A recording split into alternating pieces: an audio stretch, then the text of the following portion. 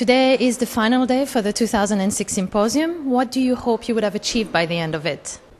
I think we had yesterday and we will have today a very good, intense dialogue between people from the market, academics, and also people from the public side.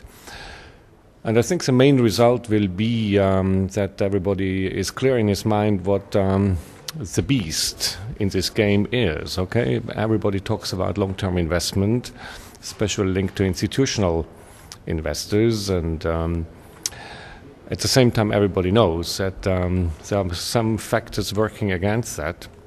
And I do think we will have a very clear analysis on these factors, on the beasts working for very short-term behavior and hampering the long-term view. And this really is what we were up to.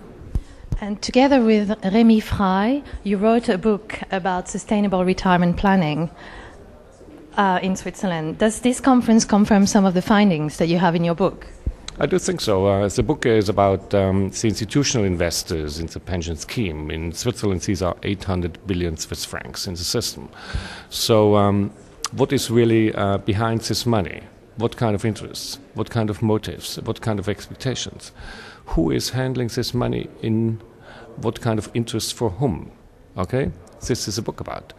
And in the book we have analyzed many distortions in the system. A lot of problems between the owner of the money vis-a-vis the agent of the money.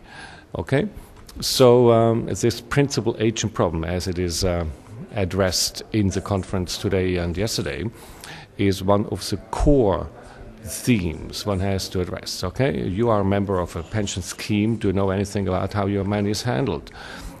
Is it handled along your long-term interest? Okay, you're very young, so you will wait for several decades. Okay, so who is really running your interest over those decades?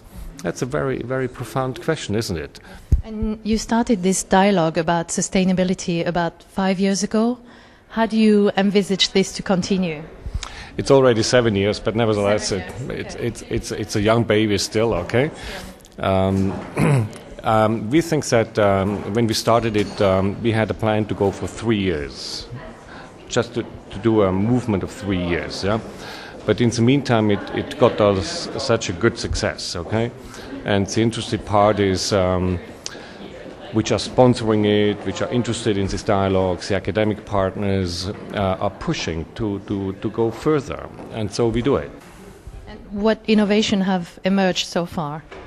I do think we have had many innovations in the financial market with players like banks, insurance companies, boutiques, which are trying to implement what we are developing here.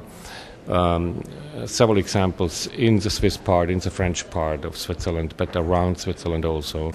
And you've got some very interesting guests here and very high caliber guests. Are you happy with the way the symposium is going so far? Absolutely, and we got a lot of feedback already yesterday evening.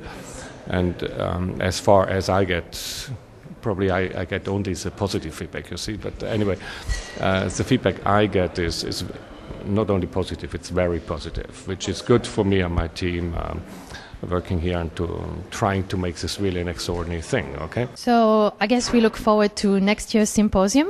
Could you tell us a little bit about that? Yeah, we have the broad idea, still a little bit broad idea, but a clear idea at least, to go for an issue, the global commons on capital markets. This sounds a little bit complicated, but it's very clear.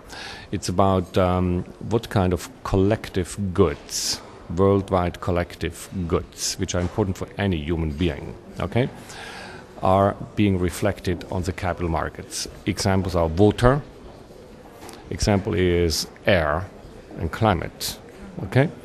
Example is energy, okay? Just 3 examples. So how does the capital market start to reflect those collective goods, okay, in their products and in the valuation behind the products?